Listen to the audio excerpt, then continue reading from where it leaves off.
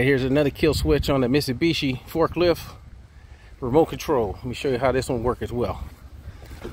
So all you do is we got the remote control here, right here.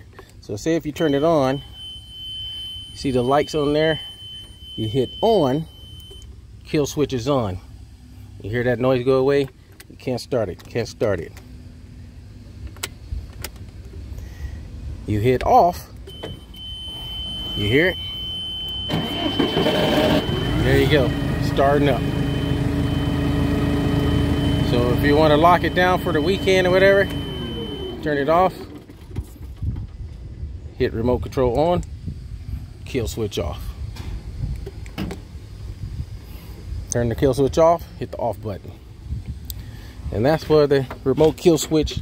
It's a 12-volt system on a Mitsubishi forklift. Got these in stock as well.